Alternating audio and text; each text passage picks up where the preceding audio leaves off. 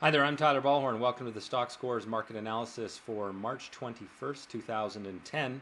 Let's get right into the charts by going to the Stockscores Trading Desk. That's tradingdesk.stockscores.com, a new tool that will soon be part of the normal Stockscores website.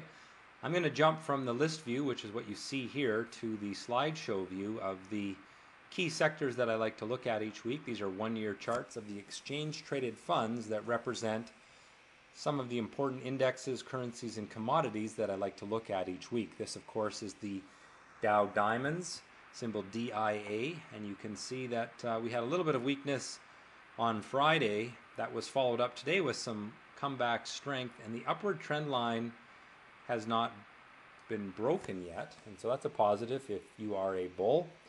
On Friday, there was a bearish engulfing candle. That means that the high of the day and the low of the day were wider than the previous, and it was bearish because we closed below the low.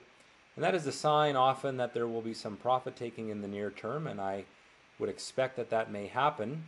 However, until that upward trend line is broken, I wouldn't be too worried about it, and I would continue to be a bull for the Dow 30 stocks.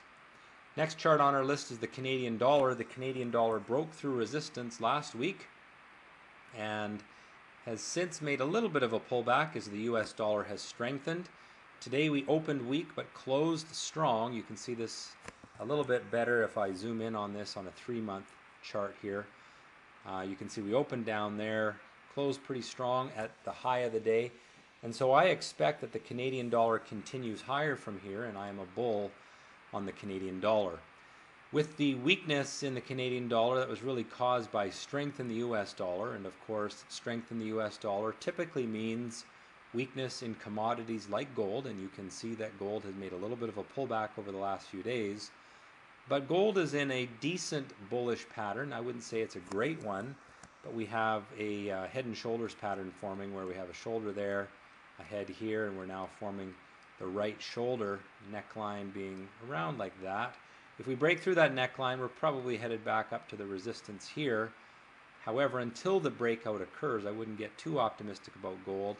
The other thing you have to think is that the upside for gold is relatively limited. If it does make a breakout, the upside isn't too significant, and I don't know if the upside potential justifies the risk for the trade. Next chart is crude oil. Crude oil continues to be locked in that long-term consolidation pattern that it's been in for a number of months. There's optimism in that pattern because we have rising bottoms.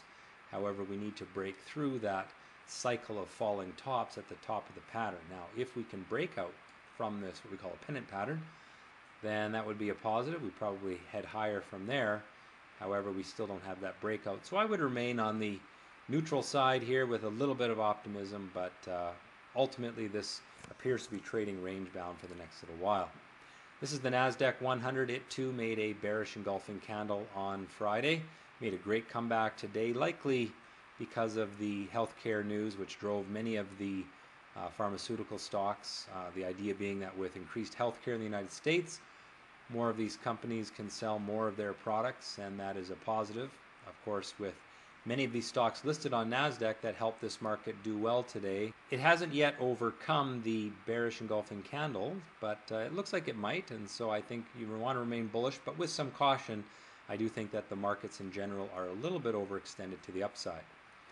This now is a chart of the S&P 500, very similar to the chart of the NASDAQ. I don't think I'll spend a whole lot of time here.